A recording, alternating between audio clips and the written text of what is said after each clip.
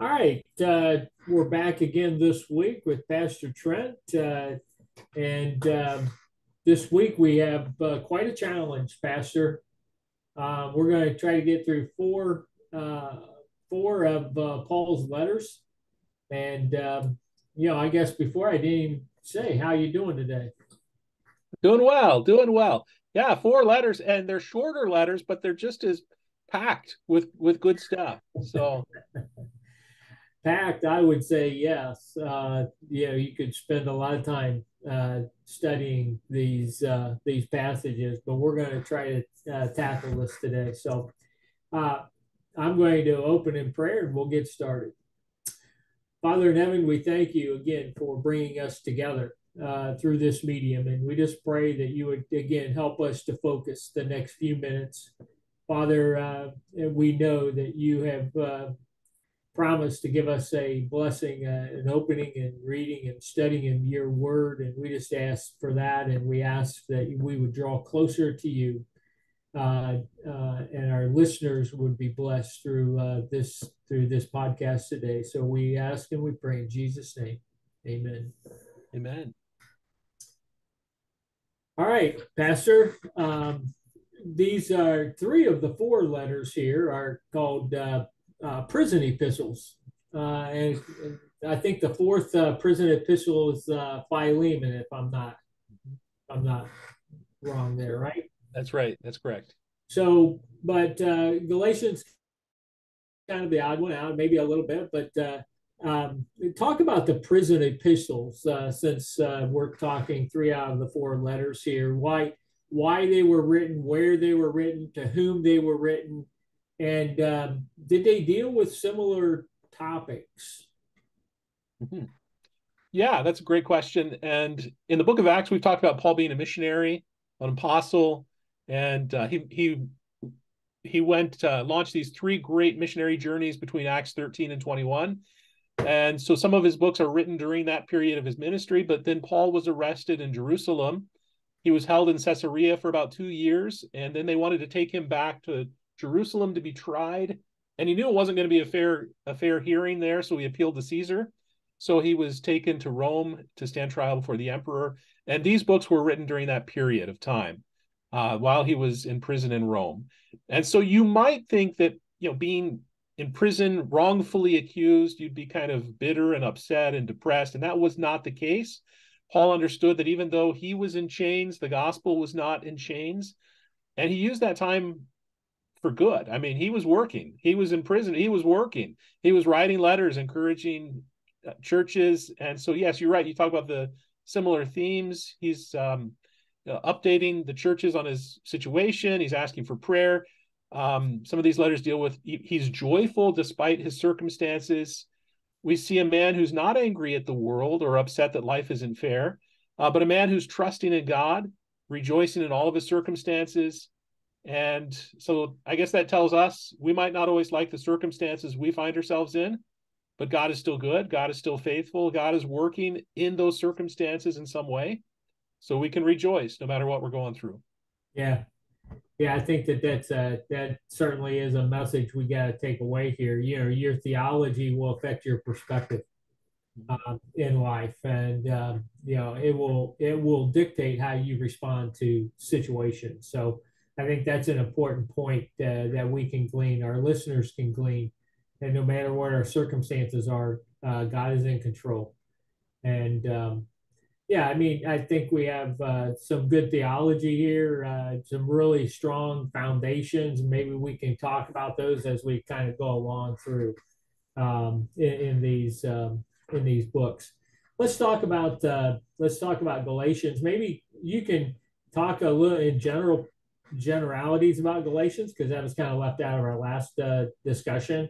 And or let's revisit though, Pastor, this concept of justification. I think it's such an important concept for our listeners, any serious student to understand. So I know we've talked about justification, but let's revisit that as well as it's presented here in Galatians. Yeah, good. Galatians is possibly, many believe, Paul's earliest letter. It's possible it was one of his first letters that he wrote. He was writing to churches in Galatia. And justification by faith is a key theme. We talked about that in Romans. There's a lot of connection. We talked about how Romans impacted Martin Luther's theology. Galatians was another book that impacted Luther's theology. Justification is a legal term. It means to be declared righteous in the eyes of God. And so in the legal sense, you can picture the judge pounding the gavel, saying not guilty. And justification is God saying, not guilty. And it's not because of what we have done. It's not that we have made ourselves innocent before God. It's, we're guilty, but Christ took our sin on himself and clothes us in his righteousness. So justification is something that happens at a moment when you believe you are justified by faith in Christ. And so God wipes away our sin, wipes away our guilt. Some have described it just as if I never sinned, or just as Jesus is just. Those are kind of mnemonic devices that help us remember that. This is really important in this letter because in the background of Galatians, Paul's frustrated. You can see his frustration as he writes this book, because some false teachers have moved in, and they're teaching that faith in Christ is good, but if you really want to be saved, if you really want to be right with God, if you really want to be a Christian, you need faith plus the works of the law. Faith plus circumcision was the big one, the big marker that the Jewish people, the Jewish men, that's how you entered into Judaism. The holy days, the dietary restrictions. Faith is great, but faith plus works is what you really need to be right with God. And Paul is saying, hey, if you are trusting in your works to be made right with God, then you've missed the point of the gospel. You've missed the gospel. Paul has some strong words for those teachers. He says, if anybody preaches a gospel other than the one I preach to you, let him be accursed, because it's a false gospel. And I think that persists in some circles today, this idea that, okay, faith is good, but faith plus works is what you need. Faith plus the sacraments, faith plus religious deeds, faith plus this. Again, I think we talked about, and when we talked about Romans, how our pride, we want to do something to contribute to our salvation. But the gospel says we can only come with empty hands and receive salvation by faith. And then it's a life that's been transformed that results in good works to God. Yeah. So, Pastor, what's the danger of faith plus? What's the harm in faith plus? I mean, I'm just covering all my bases. Mm-hmm. Yeah, but see, if you're trusting in, okay, like you're saying, yeah, Jesus did this, but then I have to do this. You're not, the Reformer, or the Protestant Reformation had this motto: grace alone, faith alone, Christ alone. It's only what Christ has done.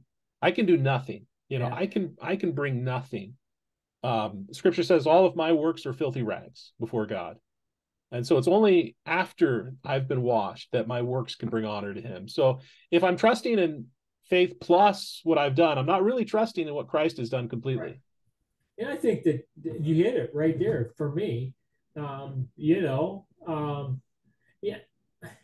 Can you be saved by having faith and then doing works? Absolutely. I'm not sure that you're going to be rewarded for those works if you're doing it out of your own self-preservation and interest. But I'm not God. I'm not pretending to know that. But I think the danger is that people, if we're practicing that and putting that into practice, is that other people see us and they think that, well, gee, that guy has to do all of these things in order to be right with God. And so I guess if I do all of these things, I can be right with God, not thinking about the freedom that we have in Christ to just say, yeah, Christ, he has set us free. And if you believe in Jesus, you will be free indeed. I think Jesus actually said those words to the Pharisees, and it's hard to accept that. It's sometimes in our humanity. It's very hard to accept that it's that simple. But anyway, a lot of other questions and thoughts, but we've got a lot to cover and we got to move along. So Okay, so let's move along to this concept of the mystery. We see it. We see this concept of the mystery of the church used 8 times in Ephesians and 4 more times in Colossians. Um, a very important term to dispensational theology. Um, and so we'll kind of talk about that and how that fits into our belief in dispensationalism, and then how is that different, kind of compare and contrast covenant theology and dispensational theology, Pastor. I know that's a huge task right there. There's a couple of books that are, About this topic, but yeah, kind of, if you can, in a few minutes, yeah. sum it up for us. Yeah, good. And you talked about Ephesians, or maybe we were talking beforehand. Ephesians really laying some doctrine specifically about the church. Like Paul is teaching, what is the church? Who are we as the body of Christ? Ephesians is really about the church, and Christ is the head of the church. And you're right. He mentions this word mystery, and this a mystery. We talk about mystery novels, the whodunit, but a mystery in Scripture is something that was kept secret, something that was hidden, never before revealed. It was always in the mind of God, but something that He hadn't made known to man. So God doesn't make things up as He goes. God's plan is eternal, but He doesn't make things known all at once. He reveals it a little at a time. And so, specifically in Ephesians and Colossians, Paul's talking about the mystery of the church, God's plans and purposes for this church age, this dispensation of grace. God has always talked about reaching the Gentile world, but it's in the Old Testament and the prophets, we read about God working through Israel to reach the Gentile world. Well, today in this dispensation of grace, Israel as a nation has hardened its heart against God and has been temporarily set aside. And God is working through the church, the body of Christ, which is believing Jews, believing Gentiles, brought together on the same footing. The gospel is going forth to people of every nation, tongue, and tribe. And that was a mystery. God hadn't revealed that in the Old Testament. And Paul says, God has made it known today. God has made it known to us in this body of Christ. Ephesians 3:5 says, in other generations, this was not made known to the sons of men, as it has now been revealed to his holy apostles and prophets in the spirits. Be specific that the Gentiles are fellow heirs, fellow members of the body, fellow partakers of the promise in Christ Jesus through the gospel. And so I guess you had talked about what is a dispensation. That's kind of tied in with this. Yeah, Is that, you want me to spend a couple minutes talking about that, or a couple seconds talking about that? Okay. In a nutshell, what is dispensationalism, or what is a dispensation? Imagine, I like to explain it this way. A dispensation is an era of redemptive history. So maybe we have our favorite novels. Maybe you have a novel that you've read that you enjoy. The novel advances a story over a series of chapters. So like The Hobbit is a great novel. I love that. It's a great book. If you haven't read it, read it. It's not one big, there's chapters in that book that advances the plot. And in each chapter, there might be different characters that are introduced. Each chapter advances the story in some way. And so the dispensations are advancing God's plan of redemption. God is advancing his history is his story. His story of redemption is being unfolded over history. And so each dispensation advances that storyline in some way. And so it really tells us about how the Bible fits together. How does the Old Testament and the New Testament fit together? Each dispensation might introduce different characters. Christ is always the hero. The devil is the villain. The conflict is that humanity has fallen into sin. The resolution, the conclusion is that God is going to make all things new in his kingdom. And so dispensationalism helps us to understand how the parts of the Bible fit together and where we stand in that storyline of redemption. You mentioned the difference between covenant theology and dispensational theology. Do you want me to say a couple words about that? Or I guess the biggest difference there is dispensationalism sees a difference between Old Testament Israel and the New Testament church, whereas covenant theology tends to see, Israel is the church. There's one continuous people of God, different name, but the same sort of the same story. And some of the promises in the Old Testament that were made to Israel specifically are reinterpreted and applied to the church. So that's the biggest difference. It is a sister theology, so we're trying to answer the same questions. We're just answering them in different ways. Brothers in Christ. This is an in family discussion. Yeah. So, but I guess lot of very sincere, God loving Christian brothers and sisters who believe in covenant theology. And we don't diminish that, their beliefs, except for I guess we believe that, God is, 5, 6, 7 Schofield, 7 dispensations or different, rather than the 2 covenants, kind of the Old Testament, New Testament. But probably seen most significantly in our eschatology and our study of end times, because covenant theology believes that the promises of Israel are fulfilled primarily through the church. And we believe that, Israel has been restored as a nation and will be restored again in a millennial kingdom, of which we will reign as priests and kings here with Christ. Would that be a summation of that? Yeah, that's really good. Eschatology would be a really big difference. We both agree that Christ is coming back, and that's great. But yeah, what are the particulars leading up to, this part of that? Yeah. And it leads for good debate. Hopefully we can do that very civilly and without hurting other people's feelings, and respecting beliefs. Understanding that, I think that the thing for me, for us in dispensationalism, that the key that holds everything together is salvation by faith through grace. That would be a common theme through all dispensations, wouldn't it, Pastor? Yeah, and I think all evangelical Christians are going to agree that we're saved by grace through faith.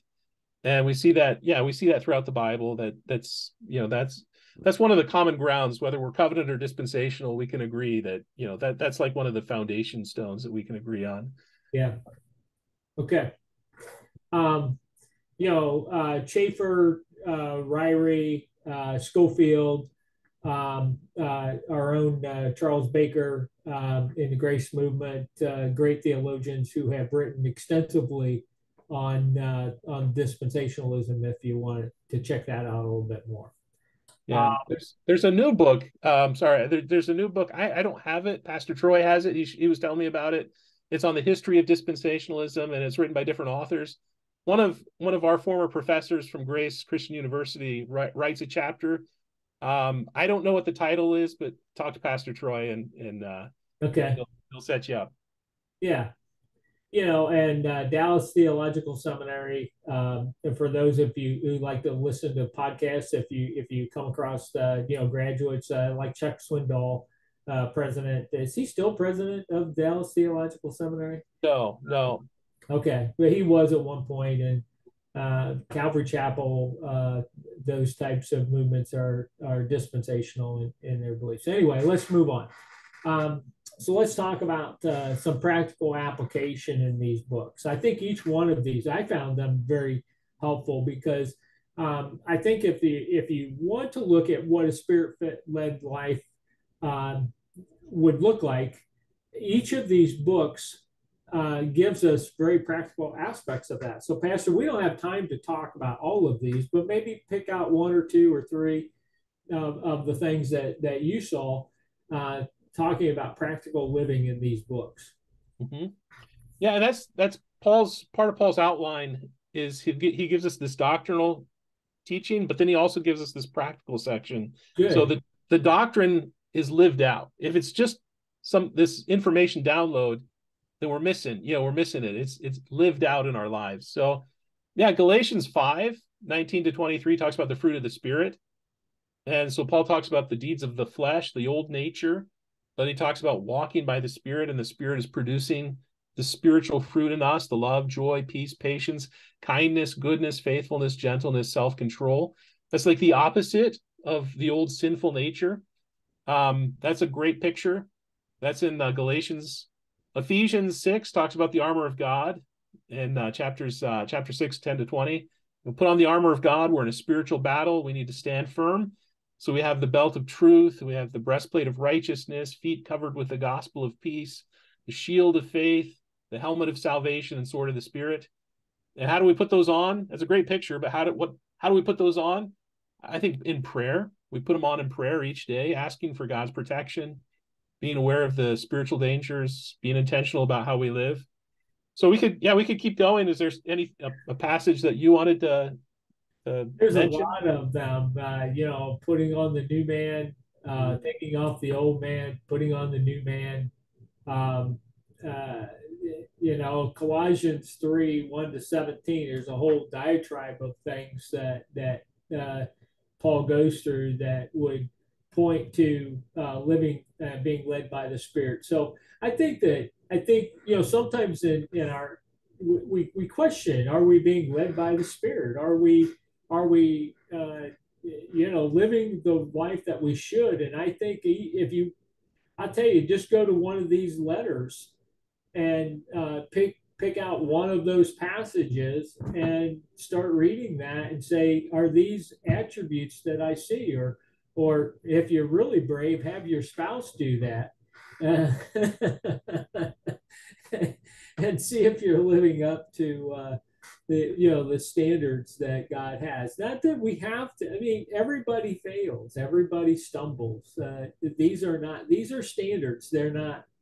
If I don't live up there, I lose my salvation or anything like that. But I think it gives us some very practical application, and I appreciate that about Paul's letter, because personally I like to spend the time on the theology, and I really like to understand things, but that practical living doesn't always move over to the practical living for me. So, Yeah, I appreciated you drew together these list of verses, and it just made me think that, Paul is a great theologian. Paul's also really good at using pictures and ideas, like the picture of the armor of God, and you mentioned the putting off and the putting on. Like he's using these great pictures to help us to think, okay, this is what it means to live it out, or this is what we need to do. So that was just something that came to my mind. yeah. Well, one such area that he really talks about, Colossians and Ephesians, is this family relationships, Pastor, and that's kind of going to finish us up for today. But marriages, our family relationships, our kids, our grandkids, um, our relationships among our extended families. How do we, what are some of your words of wisdom in building a legacy within the family that gives honor to God? Mhm. Yeah, I think in Ephesians 5, Paul really has this really great section about husbands and wives, and then he goes on into children. And I think a word, servanthood or devotion, Christ-like love. You know, I think this is kind of countercultural. The Christian idea of marriage and family is countercultural. In our culture today, it's about me and my, making me happy. And, Paul shows us it's about putting the other person first. He says, husbands, love your wives as Christ loves the church. That's pretty steep, right? I mean, that's pretty intense there. Love your wife as Christ loved the church. Yeah. He poured out his life for us. So husbands, pour out your life for your wife and your family. Love your wife, like cherish your wife, serve her, build her up, let her know how special she is. He says, wives, submit to your husbands. Well, that in our culture today, that would raise huge red flags. That's like, no, but that's not demeaning. That's not saying you don't have a voice.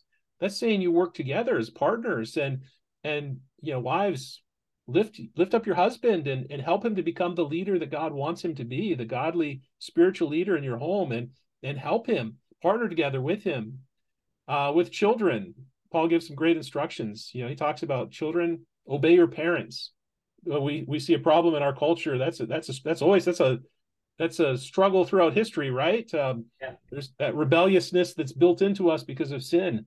But Paul says, honor your parents. And then he talks about parents, and he says specifically to fathers, don't exasperate your children. Don't provoke your children. Don't be too hard on them. We want to raise them up in the ways of the Lord, but we can put too much pressure on them and be overbearing in some ways. And so just be mindful of them. Don't be overly critical or harsh, but affirm them in the Lord and build them up in the Lord. So devotion, servanthood, Christ-like love. Those are Yeah, I guess, the ingredients. that's good. I've listened to Pastor Jack Gibbs last night. He talked about this passage here and said that the husbands are actually, that the concept here is like Jesus, the first in line to be sacrificed. So um, you know so you read through that passage, and the husband being the head of the household, but it just means that he's the first in line to to be sacrificed, and just as Christ did. And this whole term, I think my opinion is, God gave us marriage for a lot of reasons, but probably most importantly is to show a good marriage relationship, and the love that's shared between a husband and a wife is exemplary, is an example of the love that's shared, supposed to be between us and Christ. So, that relationship, and that's how I try to think of. I love my wife, and she's very dear to me and tangible here, but do I love God as much as I do her? And trying to think about that as an example of a relationship that I have with Jesus Christ. I think that's a great point. Paul, I think, makes that point that our marriages can really be a witness, and really should be a witness to the world. God loves us. God loves us profoundly. Christ loves us profoundly. So, Yeah. yeah. The hardest thing that families are dealing with today, obviously, well, yeah, a lot of things, but time in families, especially Christian families, young married couples who are trying to raise godly children.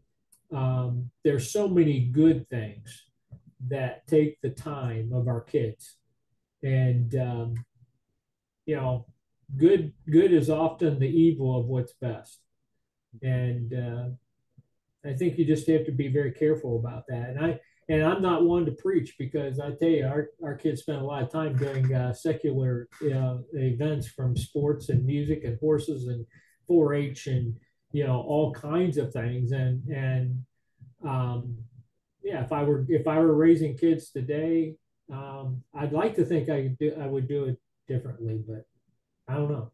It's hard. It's a tough balance. You want to give your kids an opportunity to participate in different things, but you're right. We need to set priorities. I've been encouraged by different friends that we have that set limits for their kids. Our kids need that. They need parents to set limits for them. Say, Yeah. you can do this many things, and we're going to guard these days because that's our day for worship and church. So That's hard, Pastor. I applaud you for it. Continue. We'll pray for you. That's all I can say. we need it. Yeah, we need it. There's a Yeah. lot of people You're, doing it better than us. We're learning as we well, go. you're raising kids, and ours are gone, and kind of moved on to grandkids. But yeah, it it's very difficult, not easy. All right, so that kind of concludes our overview of these books. And Pastor, as always, we thank you for your time and your knowledge and your commitment to helping us through the Bible. So, would you close us in prayer today? Yeah, let's pray.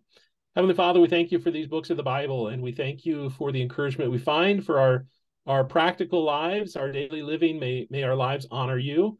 Lord, we pray for families. We pray for marriages. We pray that we would be drawn together in the Lord, and that the world would see our love for one another and our love for you modeled in our relationships with one another.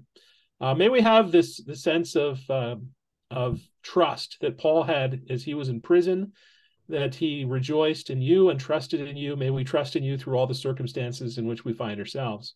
Just pray, Lord, that your light would shine through us wherever we are today. We pray in Jesus' name. Amen. Amen. God bless. See you next time.